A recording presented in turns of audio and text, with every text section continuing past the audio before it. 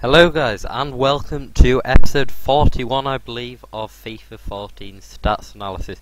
Now today we're looking at a silver centre back whose nationality is Columbian and plays in Liga Bancuma MX for Cruz Azul. Let's take a look. Quite expensive, it is Luis Amaranto Perea. 84 pace, 75 defence and 76 heading are absolutely fantastic stats. As you can see here, he's absolutely fantastic player.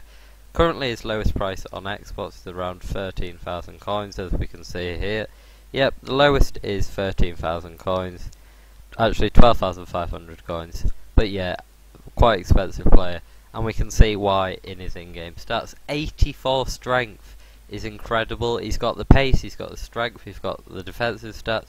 He's absolutely fantastic. The only problem with this guy is what team would you fit him into? I guess a Columbian one would be good. The league isn't great, so you can't really make a league for him. He's 34 years old and has a low attacking work rate and medium defensive, which is almost perfect in my opinion. His weak foot is 3-star and he has 2-star skill moves. His only trait is the power header. Now looking at his average prices on each console, PS3 11,000 coin, Xbox 13,000 and PC 11,000.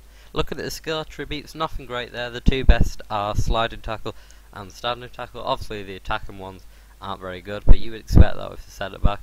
And the best stat out of all the in-game stats is 90 jumping. This guy is an absolutely fantastic centre back, especially for a silver. If not the best in my opinion. I mean, he's absolutely fantastic. Also looking at the mental stats, he has 82 aggression and 72 interceptions.